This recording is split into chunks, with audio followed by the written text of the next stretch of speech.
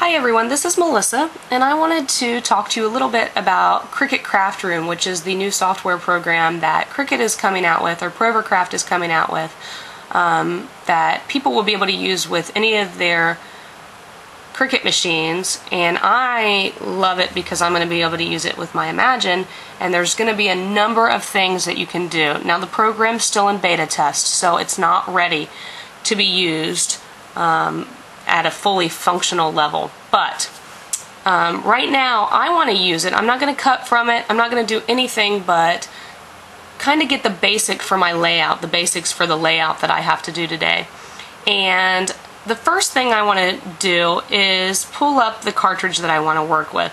Well, first I'm going to give myself a 12 by 12 sheet of paper, and so I'm going to go over here to this little scroll window and I'm going to pick bookmarks. At the beginning of going into Cricut Craft Room, the program asks you what cartridges you have and you can select all of them. That will allow you to have your bookmarks in place so that when you want a cartridge that you have, you click on bookmarks and you'll see them all on this list.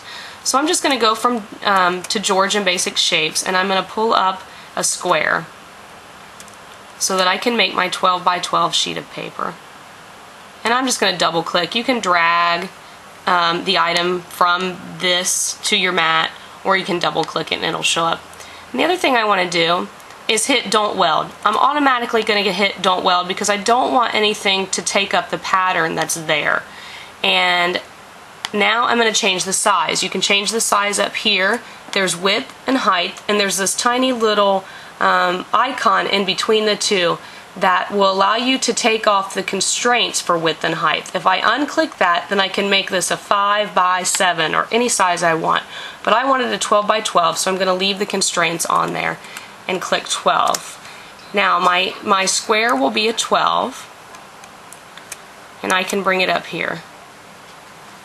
Now, one of the things that I might have said wrong, I'm learning this program too, is that when I double clicked I added 2 images. So you either want to single click or drag and drop.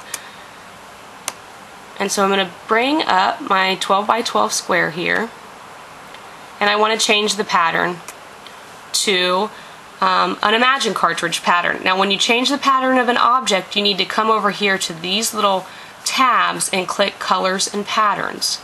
And I'm going to choose the cartridge that I used for my layout. Again, this is a layout about myself, and one of the cartridges that I love best, and that probably best fits my personality, is the cartridge that's called Yummy.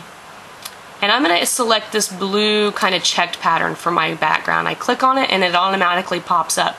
Now this is hard to see. I'm only seeing about a third or a quarter of my sheet here. So I'm going to zoom out, and there's a zoom and a zoom out. They're little eyeglasses, and I'm going to click the zoom out so that I can see a little bit more of my papers and my mat. Now I can pretty much see the whole thing. So that's the sheet that I'm going to start with. Now I want to start playing with some patterns, and the cartridge that I'm going to work from for the patterns that I wanted to use on my layout is Mini Monograms. So I'm going to click on Mini Monograms here.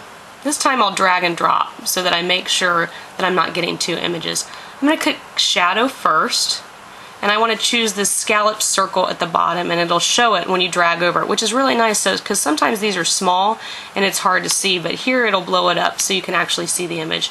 And I'm going to click on the image, hold down, and drag it onto my layout.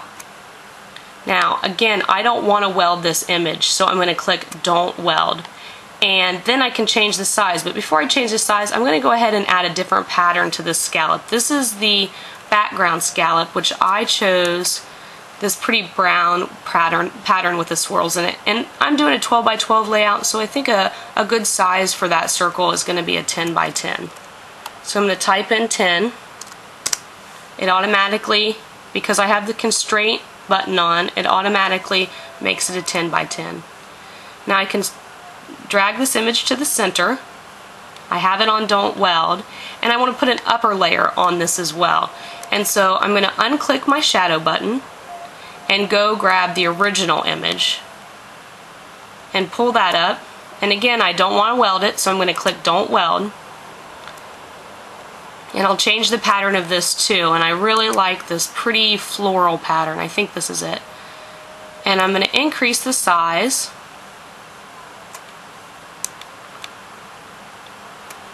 And I'm guessing there's probably a quick way to make this the size that you want it, besides putting in the numbers. You know, when you have a shadow and the original image, in the Gypsy and in other programs, they come up, it's the same size. It's the size that you want. And the Imagine does that as well.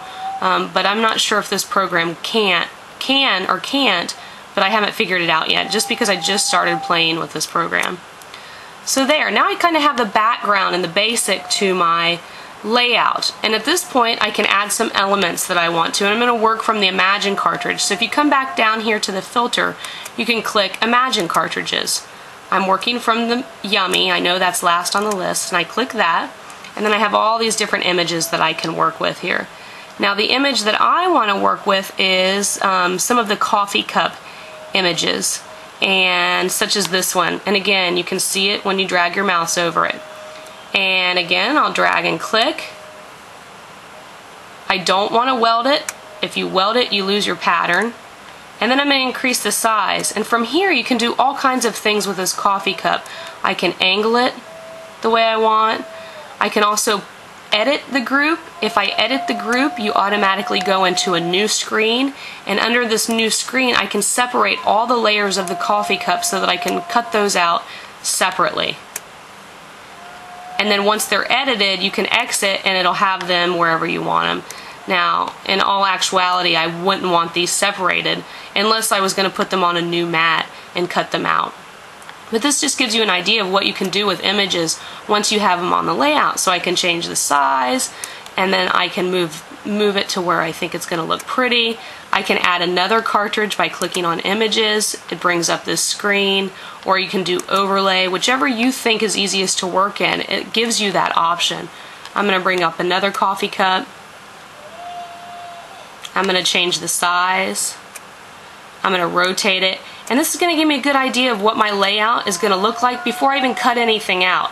One of the things that's difficult about the Imagine is that sometimes you have so many different pattern papers that you're working from that you cut all these images out and then you try to put them together and it doesn't look good.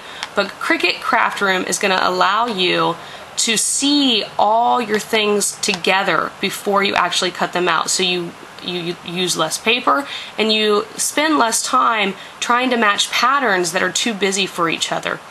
So I suggest that you try and get into this program if you can.